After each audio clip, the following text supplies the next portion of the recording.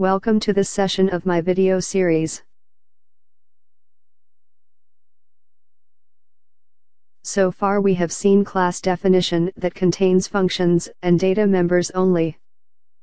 A class can contain class and struct definitions also. This is called nesting, and the contained classes are called nested classes. This is a class that contains a nested class.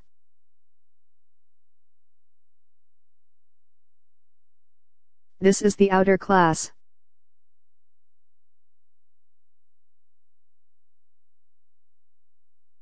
This is the nested class. It is defined inside the outer class. This is a nested struct definition.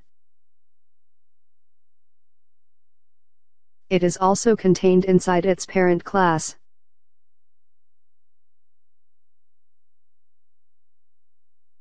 In this case, a struct is nested inside another struct.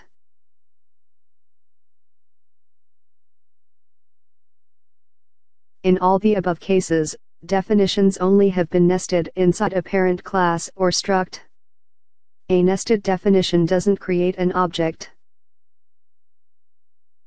The object has to be created separately.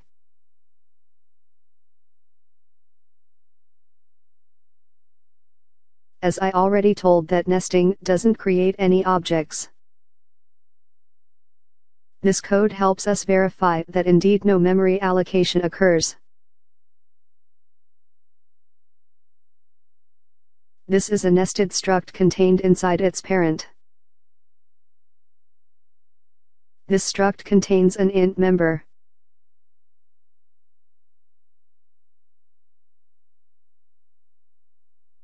The output of this code should be more than 4 bytes if memory allocation occurred. The nested struct contains an int.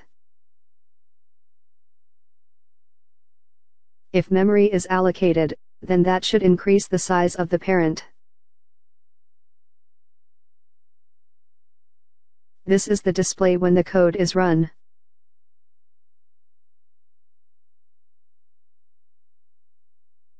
The displayed size is 1 byte, which shows that nesting created no objects. This code shows an instantiated nested struct.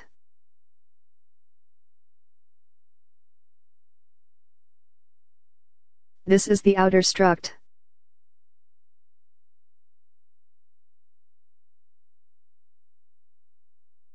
This is the nested struct that contains an int.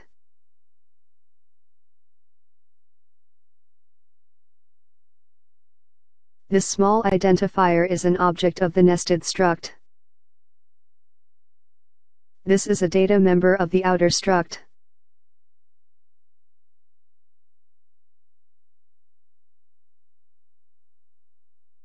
The output of the very same code is 4 bytes now.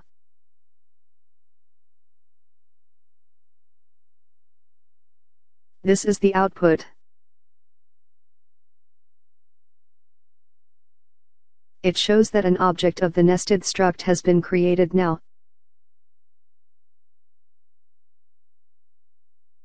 This code shows that an array of the nested struct has also been created.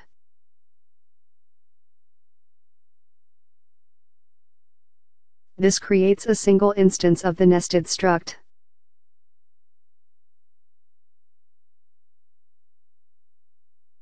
This adds an array of 10 structs.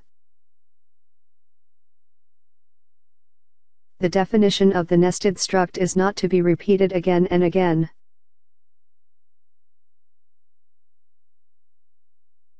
Nested classes are scoped to the parent class.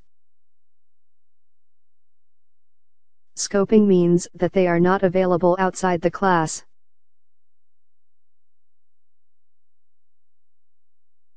This class contains 2 nested classes.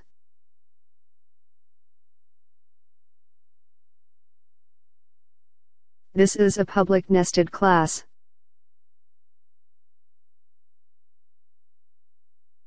This is the private nested class. This one shouldn't be available outside the class.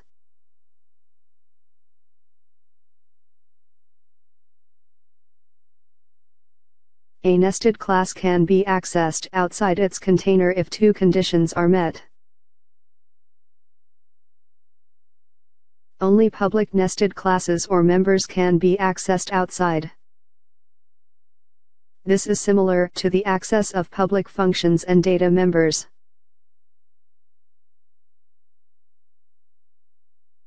Secondly, the fully qualified path is needed before a nested class is accessed outside.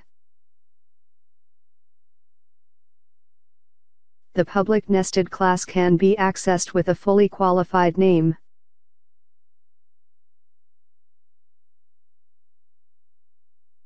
This class is not accessible outside the parent class because it is private. It can't be accessed at all, even with a fully qualified name. This keyword can be used to give your own names to data types and classes and structs. The whole purpose is to make the code more readable.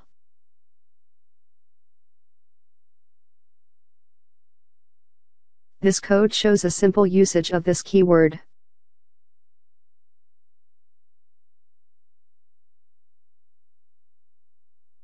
This declaration is used to provide an alias alternate name for a type.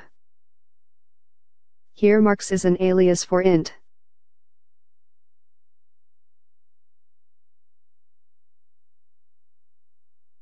We can use marks as an alias for an int within main.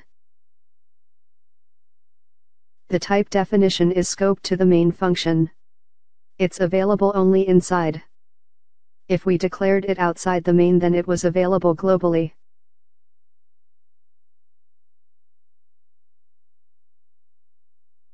We can create an int variable by using its type alias as shown here. This code shows a type definition for the nested class.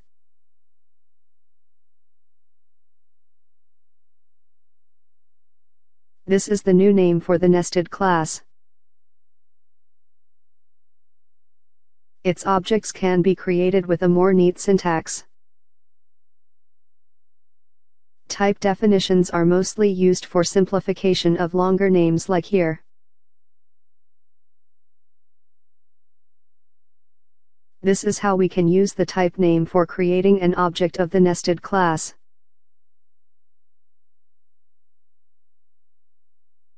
Thank you.